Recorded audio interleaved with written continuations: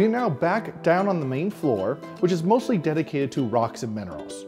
And this next stop, we're going to talk about cases 23 through 26, which is an exhibit on all the many different types of rocks found in the world. And each case talks about a different group of rocks. So cases 23 and 24 talks about intrusive and extrusive igneous rock.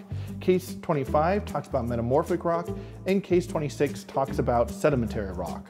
The objects themselves were probably collected over 100 years ago, which you can tell because they've been chiseled into almost perfect squares. And all of my tours end here in the basement with the Mackey Silver Collection.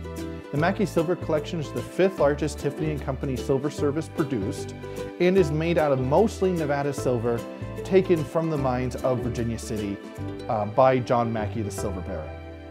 Thank you for joining me on this tour. If you would like more information about how to schedule a real-life tour or just to visit the museum, you can find all that on our website, unr.edu/Keck. And I'll see you next Mineral Monday.